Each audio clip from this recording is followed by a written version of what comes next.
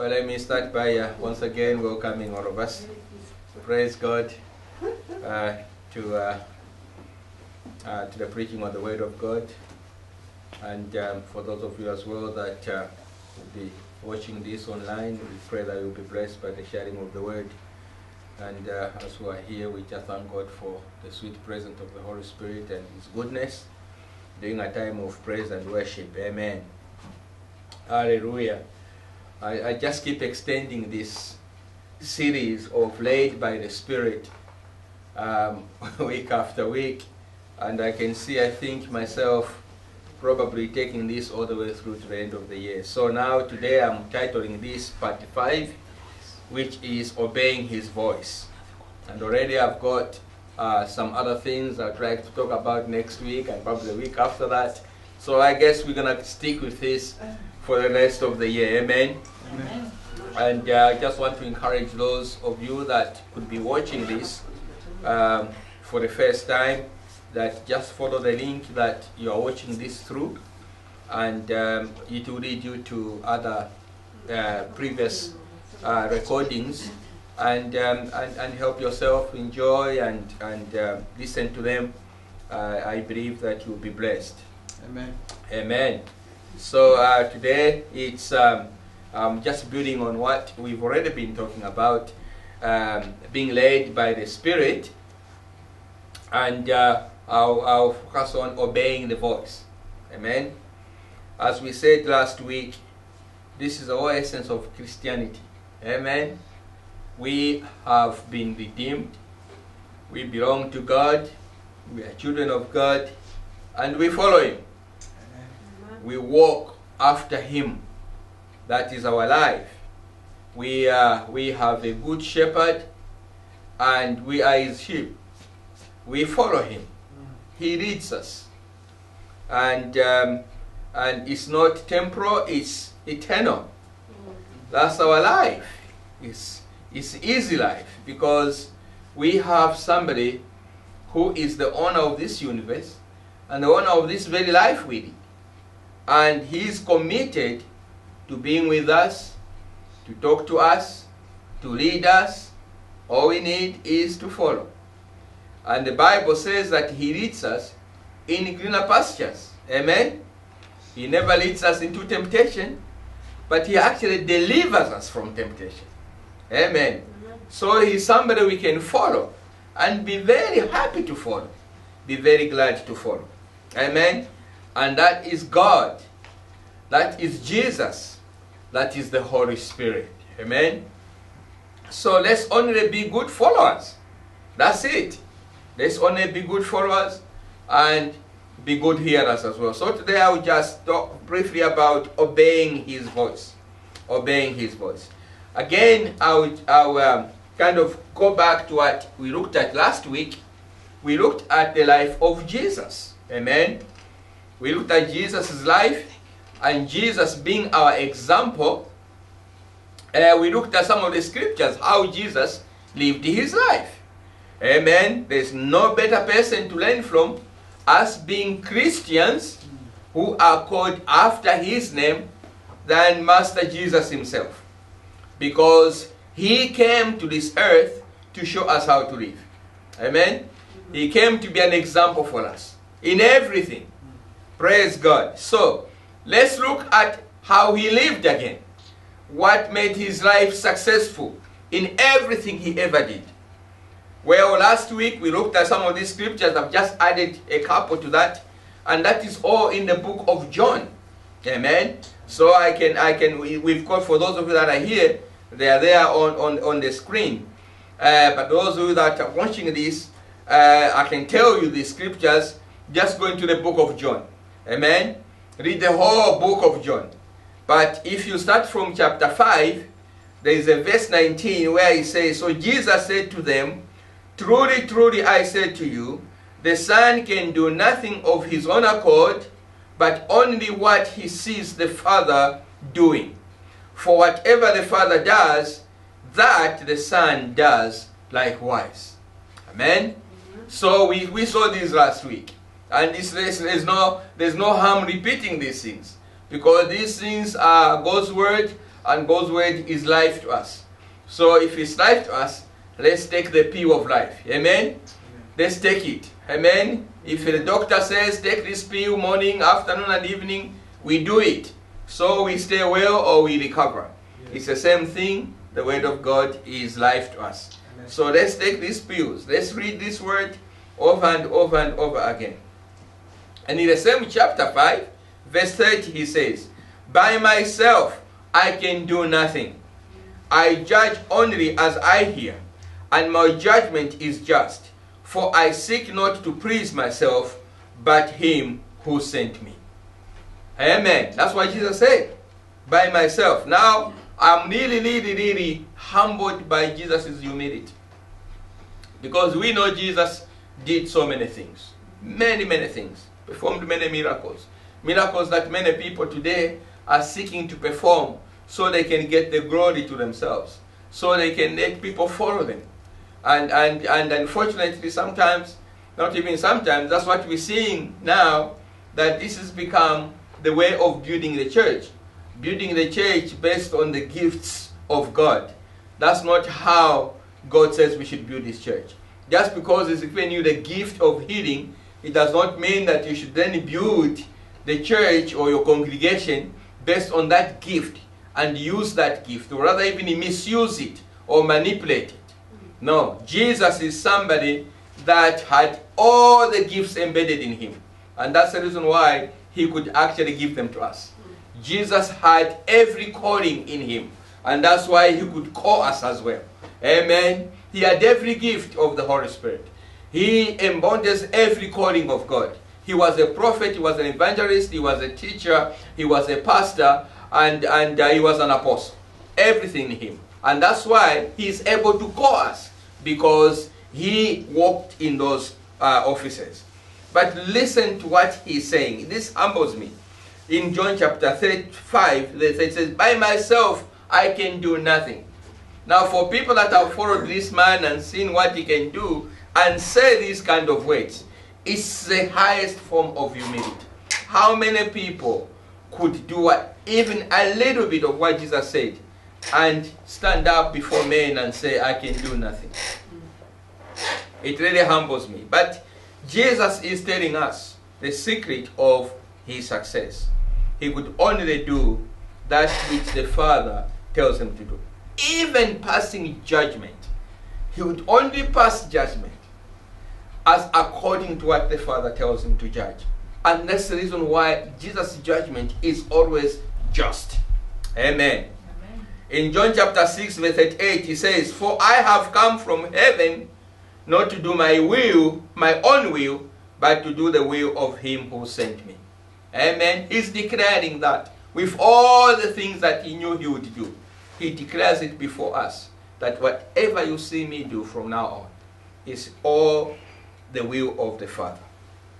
And then in chapter 8, John chapter 8 verse 28, He says, so Jesus said, when you have lifted up the Son of Man, then you will know that I am He, and that I do nothing on my own, but speak just what the Father has taught me. Hallelujah. Just only that, what the Father has taught me. John chapter 12 verse 49. I have not spoken on my own, but the Father who sent me has commanded me what to say and how to say it. Verse 50. I know that His command leads me to eternal life. So whatever I say is just what the Father has told me to say. Wow. And that's why in the book of Acts, chapter 10 verse 8, we see the effect of Jesus living His life like this. The Bible says in Acts chapter 10 verse 8, how God anointed Jesus of Nazareth with the Holy Spirit and power, and how He went around doing good and healing all who were under the power of the devil, because God was with Him. That is the effect of Jesus living His life as described in the book of John. A life led by the Spirit. That was the secret of Jesus' success in ministry. Amen? Amen. And I believe that if we follow this example, all of us, our definition of success in ministry will change. When I used to have a member, an elder in the church here, and he used to say the ABC, I can't remember the Attendance, buildings, and cash. attendance, building, and cash is the is the definition, sadly, of many churches. But we don't see that. That's not how Jesus wanted us to do ministry. We do ministry this way. Let the Holy Spirit be the one who leads us. So if we follow Jesus' way, our definition of success in ministry will surely be different from the ABC, attendance, buildings, and cash. And so the secret is what we saw last week. It's all this. Luke chapter 4 verse 1. Jesus, full of the Holy Spirit, left the Jordan and was led by the Spirit into the wilderness, where for 40 days he was tempted by the devil. You can ignore the other part, but the key word is, and was led by the Spirit. And from that day, there was never a single moment in Jesus' life when he was not led by the Spirit. And all the things that he has said in the book of John, are an evidence of a life led by the Spirit. Because the Spirit is the Father's way of communicating to us. And that was the Father's way of communicating to Jesus. And that's why before Jesus started the ministry, after he got baptized, the Holy Spirit came on him. And from that moment, the Holy Spirit led him into the wilderness. Led by the Spirit. Brothers and sisters, this is a life God wants us to lead. To be led by the Spirit. It's simple. That's what it is. Once we give our life to Jesus, it's a journey of being led by the Spirit. Let's begin to discover this life. Now, to be led by something, there are two ways you can be led by something. One, you can be led by feel or touch. And that's what, at one time in our series here, I talked about the guide dog. Yeah, the guide dog there's a connection between the guide dog and the blind. That connection is the rope.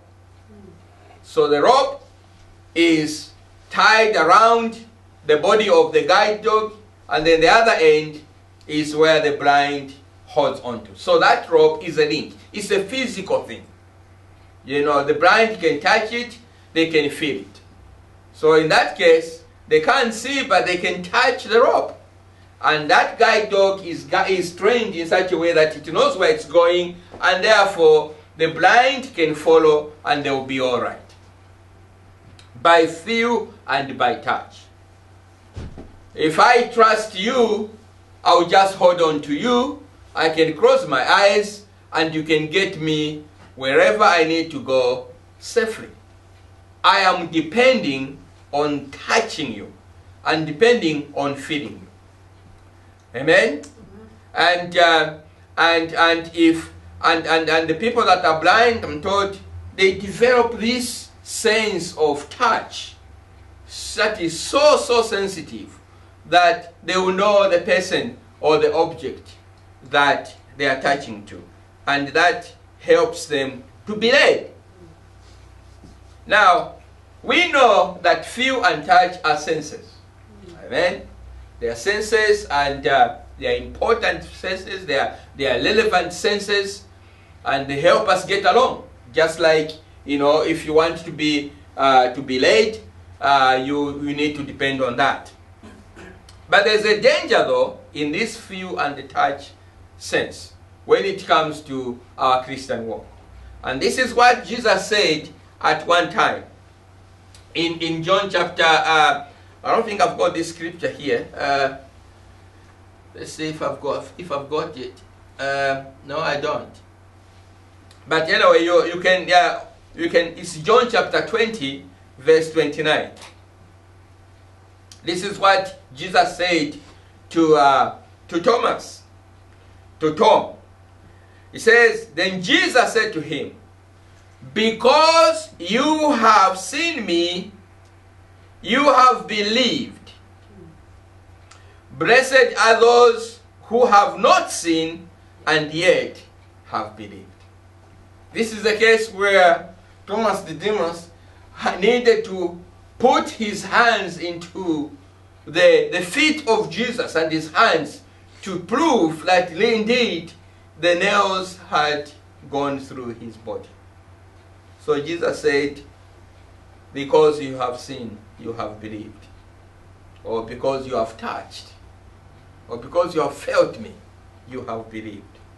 Those, blessed are those who have not seen, yet they have believed. So how then has God designed that we be led? How has God designed that we be led?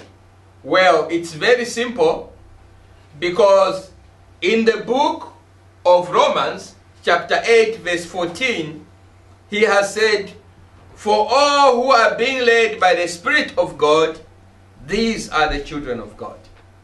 Amen. This is how God has designed that we be led. God has not designed that we be led by the touching and the feel. God has designed that we be led by the Spirit. Because it says, for them that are led by the Spirit of God, these are the ones living as the children of God. So children of God are meant to be led by the Spirit of God. And that's exactly how Jesus lived as an example.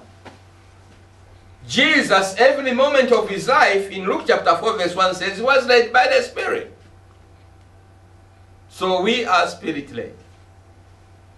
Hallelujah. Amen. We have to be led by the Spirit. And, but the Spirit is not tangible. Amen? Amen. The Spirit is not physical. And that rules out any chance that we can ever, go back to being led by feeling and touching. Because the one God has designed to lead us is not tangible. He is Spirit. So that emphasizes underscores the very reason why God has not designed us to be led by feelings and touch, but to be led by what we hear. Amen. You can be led by touching somebody and following them, but you can also be led by what you hear. The blind do that as well. Those who are just blind but the ears are functional. You can clap your hand right in the corner. If they recognize your voice, they will come to you. Or you throw them some kind of a physical thing, they hold on to it, and then they will come to you. But we see in Romans chapter 8 verse 14 that God has ruled out the physical contact. Because if he wanted us to be led by the physical contact, Jesus will still be here. Amen. Jesus will still be here. Even when he was still here, people would still stumble and not know who he was. He would be in the room and they were thinking, so who is Jesus among these people? You see, that's why even the people that arrested him needed some kind of a sign to arrest him.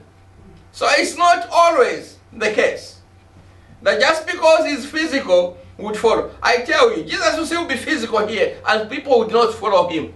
Or others would just mistake him for something else. He was here. And only a percentage of the population he was in contact with followed him. Amen. That's why Jesus said You know, blessed are those who believe not by seeing. Seeing is not everything. Even though in the world we are told that seeing is believing. Well, Jesus said, no. Blessed are those who believe, not because they have seen.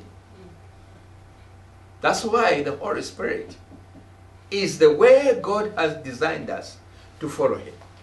And that's why He said, wait until He comes. And this is how He will lead you. Amen. He's not going to come in the physical form as my son, as Jesus came, but He will come as a Spirit. And even Jesus Himself was led by the Spirit.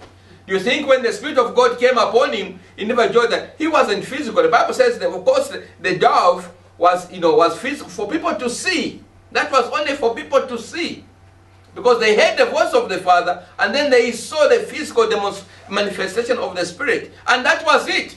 When He was led in the wilderness, we have not heard of that dove again. All Jesus was hearing now was the voice of the Spirit in the wilderness. And ever since, when He was doing all the things He was doing, when I only do what I hear my Father do. How was He hearing that? By the Spirit. I only do what I see my Father do. How was He seeing that? In the Spirit. Amen. Hallelujah. It's in the Spirit. So, we have to hear these things by the Spirit. We are children of God. There's no other way apart from Romans chapter 14. How are we going to be led? There is no other way. I haven't seen any other way in the Word of God that we Christians are meant to be led, except by the Spirit of God. Romans 18:14. Unchallengeable. That is the way God has said. And that's why the Holy Spirit came. Hallelujah. Praise God that the Holy Spirit has a voice. Amen. Because if we are going to be led by the Spirit who is not tangible, okay, we can't touch Him physically, then we depend on the hearing to know where He is, His location, His position, and what He's trying to say. We are depending now on the voice hearing. Hallelujah. Amen. The voice. And that's why now Jesus begins to explain the relationship between the good shepherd and the sheep. Can you imagine? That's why the sheep is considered, even though sheep have got eyes, they are considered to be dumb and blind. Because Jesus said, sheep, I don't want you to depend on your eyes. I want you to depend on something else. Ears. And then He begins to explain the relationship between the good shepherd and the sheep. Hallelujah. I mean, we'll come to that. My sheep hear my voice, and I know them, and they follow me. But listen, how important it is.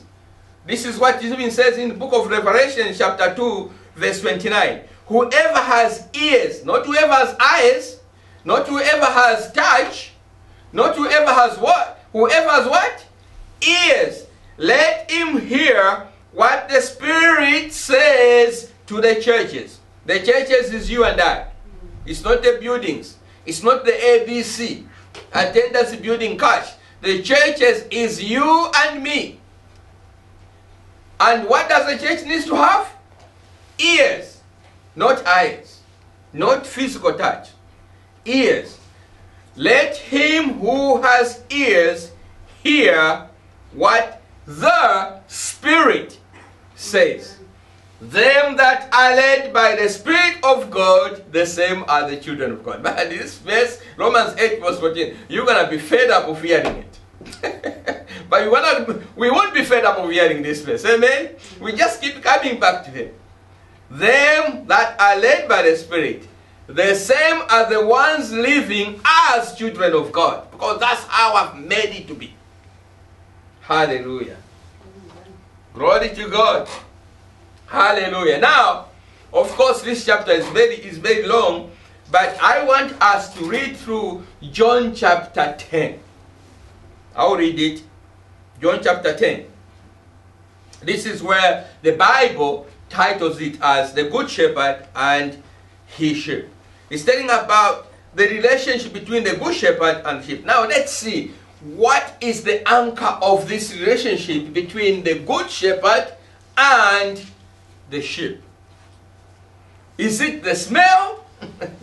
Is it the touch? Is it the sight? What is it? What is this relationship between the good shepherd and the sheep based on? Let's start from verse 10. Verse 1, rather, of John chapter 10. Verily, verily, I tell you, Pharisees, anyone who does not enter by the sheep pen, by the gate, but climbs in by some other way, is a thief and a robber. Verse 2. The one who enters by the gate is the shepherd of the sheep. Verse 3. The gatekeeper opens the gate for him, and the sheep listen to his voice. Now I want you to count this word voice. I've just said the first one in verse 3. And the sheep listen to his voice. Yeah? Brother Taco, do that. Okay, use your fingers. He calls his own sheep by name and leads them out. Verse 4.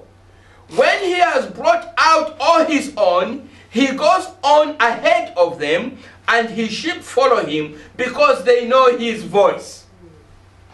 Verse 5. But they will never follow a stranger.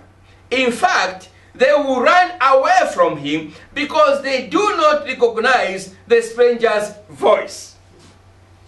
Verse 6. Jesus used this figure of speech, but the Pharisees did not understand what he was telling them. Verse 7. Therefore Jesus said again, verily, truly I say to you, I am the gate of the sheep. All who have come before me are thieves and robbers, but the sheep have not listened to them. Take that as voice. Verse 9. I am the gate. Whoever enters through me will be saved. They will come in and go out and find pasture. Verse 10. The thief comes only to steal and to kill and destroy. I have come that they may have life and have it to the full. Verse 11. I am the good shepherd. The good shepherd lays down his life for the sheep.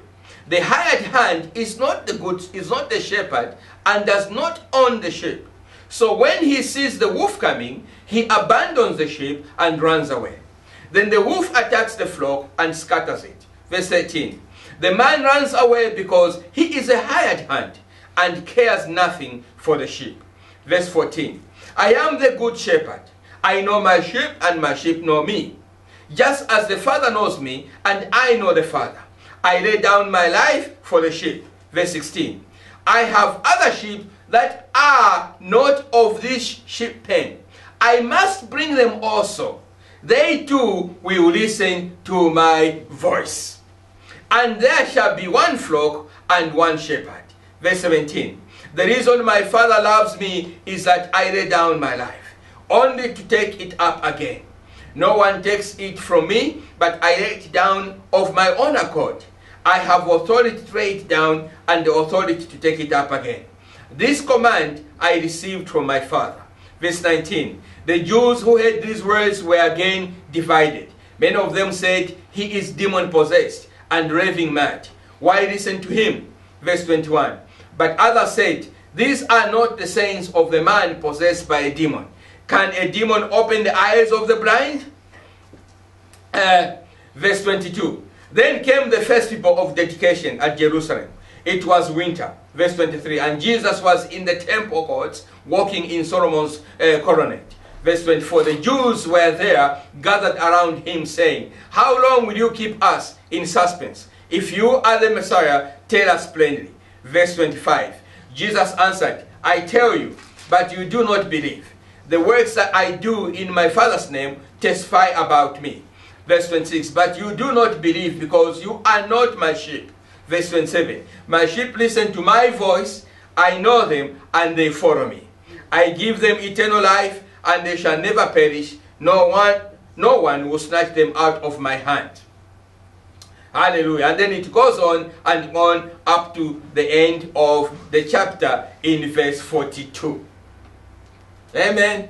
So out of 42 verses, of John chapter 10, how many times has the word voice been mentioned? 6. 6 times. 6 times. And I said last week here that you see, Jesus is not one we need to repeat himself. Because everything that he says is important. Get it for the very first time he says it. But because he understood who these people are and who we are as well sometimes, thank God that he repeats certain things. He says, verily, verily. Okay, so that we just catch him. We catch what he's saying. But this word voice has been repeated 6 times in this chapter of 42 verses. What is it all trying to tell us? That of all the mechanisms that the shepherd and the sheep could have to build their relationship, the one mechanism that Jesus is telling us is what builds a relationship between the sheep and the shepherd is the voice. Isn't that strange? Not even their names. You know, you could call, I remember when I was a shepherd boy, we called animals names. And strangely enough, these animals, these cows, knew their names. Would call them by the name, and this cow would come along. I remember that very well. Names. And all these things. Sometimes it could, the animals would actually recognize the shepherd, sight, all these kind of mechanisms. But Jesus says the relationship between the good shepherd, as in chapter 10, is based on one thing: voice. Hearing. Hearing. Hallelujah. So to hear the voice of God means, like I said last week, what is the evidence that you have heard the voice of God? John chapter 10, verse 27. In all this chapter, you can see that everywhere he mentions voice, he has also mentioned something that the sheep have done. They have followed him. The evidence that we are hearing the voice of God is that we follow. And we said last week, from that chapter in Deuteronomy, to follow means to obey him. To do everything that he tells us. To walk in his footsteps. Have we got that scripture? Yeah, it's right here. Deuteronomy chapter 13, verse 4. That's what we looked at last week. It says, and ye shall walk after, means to follow, the Lord your God, and fear, respect, worship him, and keep, retain, obey his commandments, and obey his voice. And ye shall serve, labor with him, and cleave unto him. So everything in walking after, following him, is pointing to the fact that we do something tangible, something practical. We follow him, we obey him, we do things that he's telling us to do. Amen? We do things that he's telling us to do. That's what we should be doing. So to follow is the evidence of everything that we need to do. Now the good thing is that from this scripture, we can see that even though the Holy Spirit is not tangible, thank God that there's something tangible about him that connects to one of our senses, which is the voice. He is not, the Holy Spirit is not dumb. The Holy Spirit is not just something that is quiet, and then we've got to figure it out. And no, the Holy Spirit has a voice that we can hear. Amen. He has a voice that he can hear. And we can respond to that voice. Literally, we can respond to that voice. So I think the onus is on us Christians, to begin to develop ways. In fact, I would want to challenge us actually in this week as well. Develop ways in which the Holy Spirit speaks to you. over here next week and testify of how the Holy Spirit is speaking to you. I think there's some of the practices that we should be encouraging ourselves to do. Because he has a voice. We know God speaks, don't we? And God expects us to hear him. That's why he says, my sheep hear my voice. And he expects us to demonstrate that hearing by following him. The question is, once we hear his voice, what are we doing about it? You know, God does not just speak for the sake of speaking. Amen? No. God is not what do you call it? A gong, a tin of an empty tin. You just beat, you know, when I was growing up again in the village, you know, sometimes you just want to row the villagers and disturb their peace. We'll get this tin for no reason, and you are just beating it and just creating this noise for nothing. I tell you, sometimes you just grow up, you know, collecting bottle tops, you know, and you just get into this habit of, you know, going to the nearby pub and you are collecting these bottle tops for nothing. And you are just keeping them. And then at some point, you may figure out and make something out of it. Or maybe collect these things and attach them to a string and run down the road and up the road and making all this noise. That is gone. Meaningless noise. God does not speak like that. Whenever God speaks, there is a purpose why he's speaking to us. He wants us to respond. And one response that we need to do is to follow him. Amen? Because God always has information when he speaks. He has something he wants us to hear. Amen. Now, let's one quickly, something that we need to learn. Of course, we need to learn to hear his voice. That is very important. And also we need to learn to identify his voice. That's some of the things that practically as a believer begin to discover how you identify the voice of Jesus.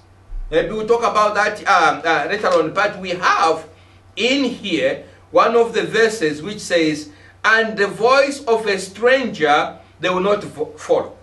Verse 5, they will never follow a stranger. In fact, they will run away from him because they do not recognize the stranger's voice.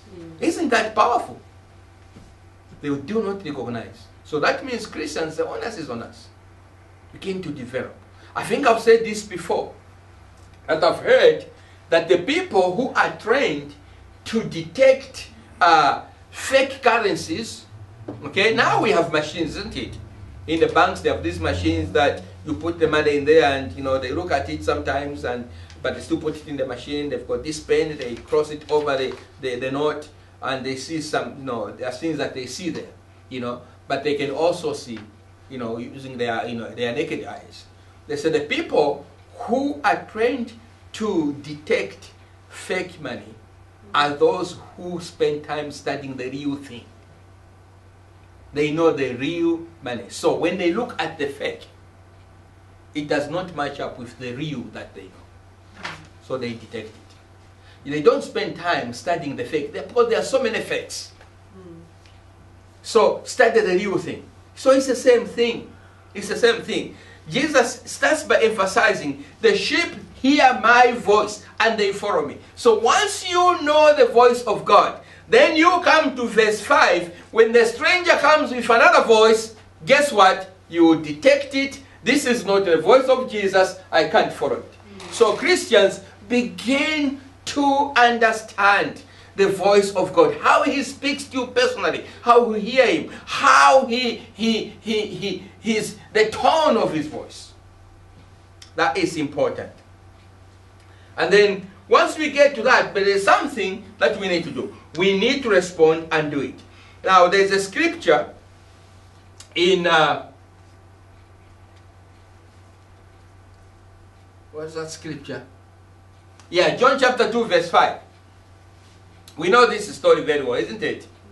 We know this story very well. John chapter 2 verse 5. This was the time when this was the first miracle that Jesus performed at the wedding in Cana. And then at that wedding, they ran out of wine. And they needed some wine. The wedding was still going on. Now we've just come from some weddings. Okay, the wedding is still going on, but they ran out of drink, wine. And they know the mother of Jesus, Mary, because she has understood the son, she knows this man can do something. So the disciples come to her and said, we've run out of this, what should we do? And this is what the mother of Jesus, Mary, said to them. His mother said unto the servants, whatsoever he says, do it. Amen. Whatsoever he says, do it. Now I want us to see two things here. In this whatsoever he says, do it. First of all, Mary lets the disciples understand that what he will say to you might not make sense. That's why he says, whatsoever. She knew Jesus could do something. But she also understands he does it in diverse ways. So he says, you might expect that he will give you money to go and buy wine. Okay? Across the road. Or you might expect that he will know there's somebody who is still hiding some wine.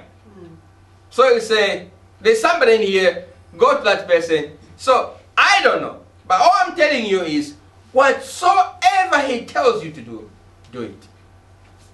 So, what do? They go to him. Master, we have run out of wine, like he didn't know, he knew already. And then he tells them, just like Mary says, the most weird way of getting wine. Bring pots of water. If Mary had not told them, pre-warned them that it could be weird, it could be strange, probably they would not even have obeyed his instructions. But thank God they did. That's why, beloved, the life of the Holy Spirit, like Jesus himself experienced it, is never a one way. The Holy Spirit has diverse ways of speaking to us. Begin a journey, or rather if you're already on that journey, ignite understanding or knowing some words the Holy Spirit speaks to you. And they are marvelous ways. Some of them may become more prominent to you, and you even actually expect them to happen, but that's not the only way. There will be other ways he will speak to you. Secondly, do it. Because to follow, as we have said, means to obey. To do exactly what he's telling us to do. Whatsoever he tells you to do, do it.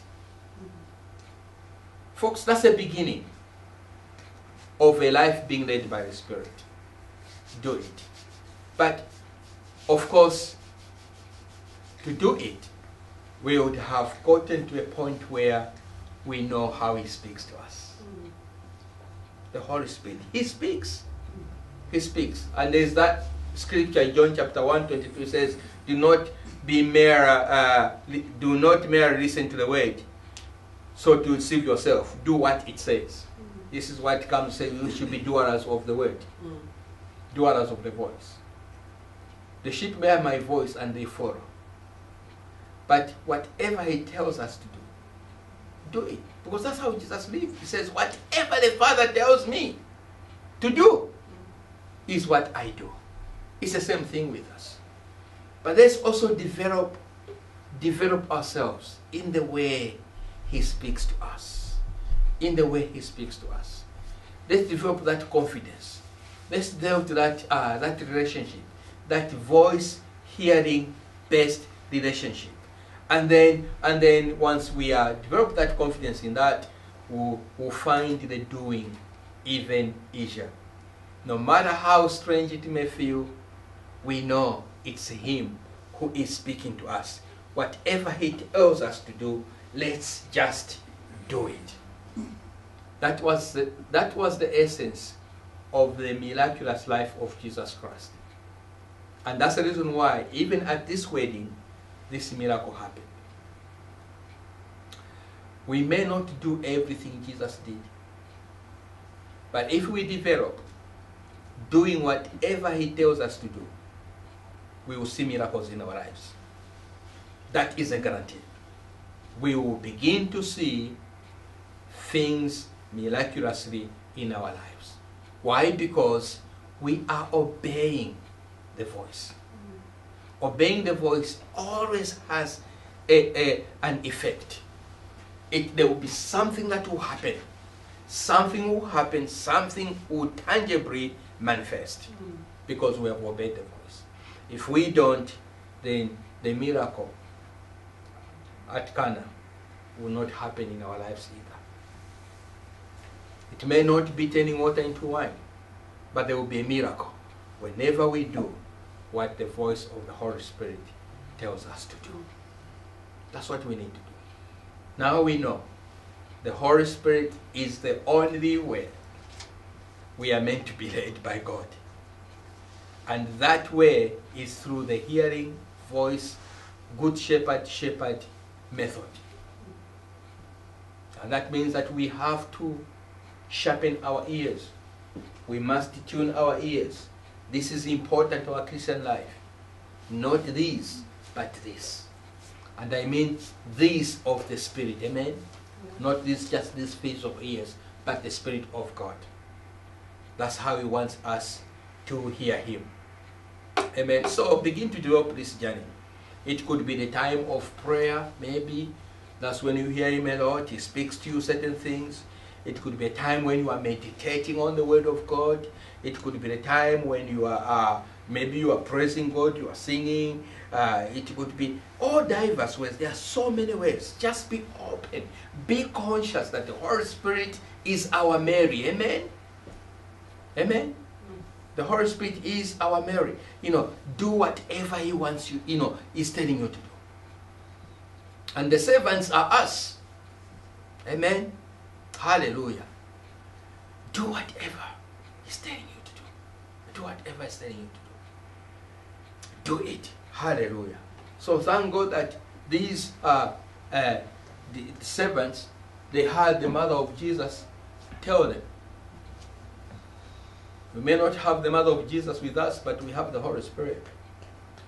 And He's always telling us what God wants us to do.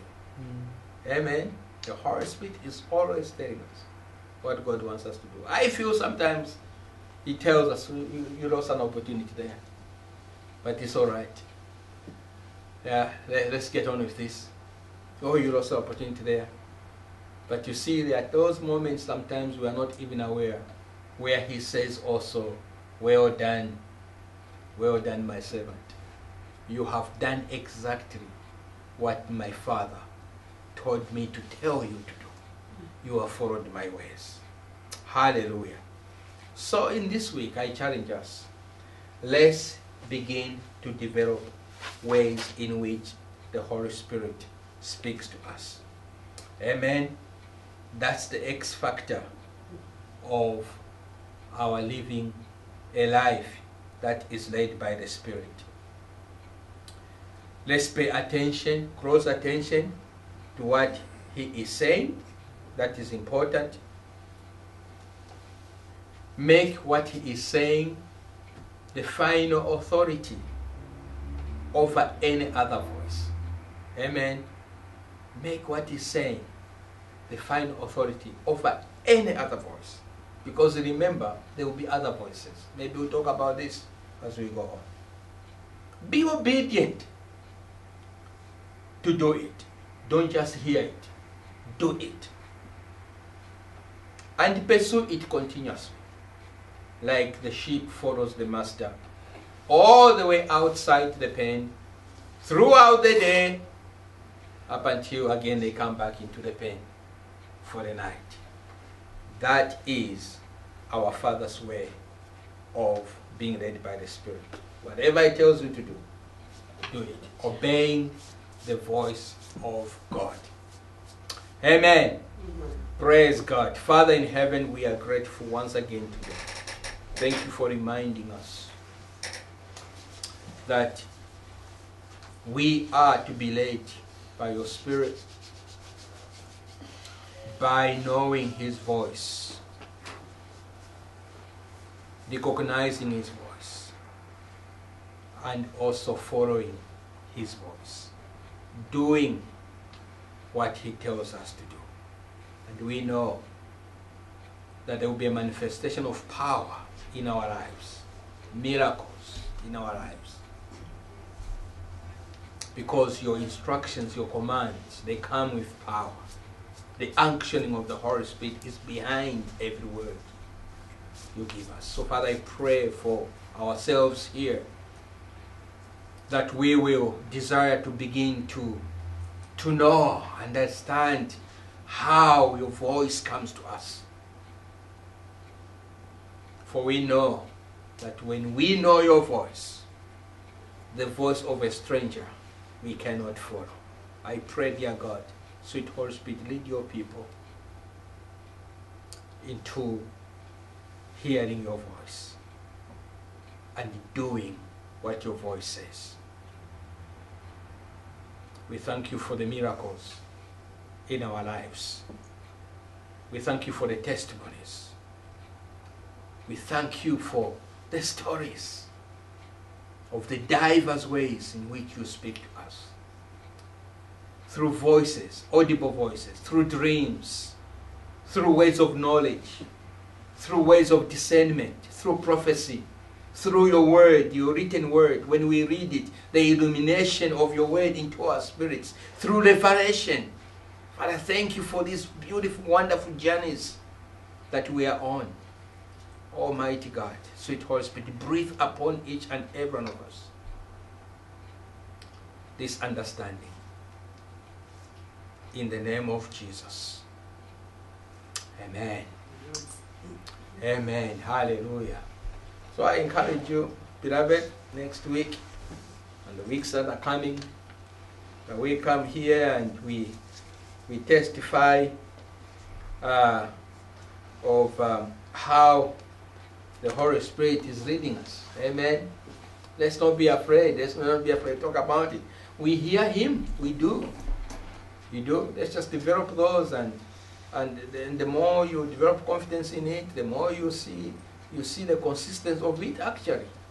Amen. It becomes a pattern of our lives, because that was the pattern of Jesus. Praise be to God. Amen.